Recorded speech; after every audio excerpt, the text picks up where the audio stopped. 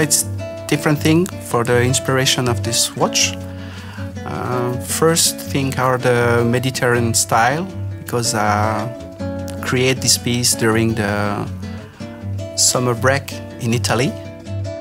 And the most important inspiration are the jellyfish, because the jellyfish floating in the sea, like the diamonds floating in this watch.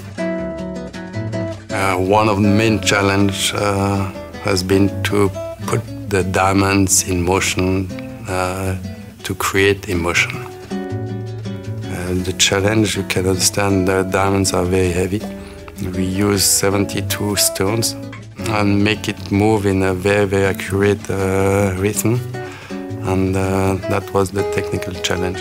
I hope other people will see the purity that we try to put in this watch.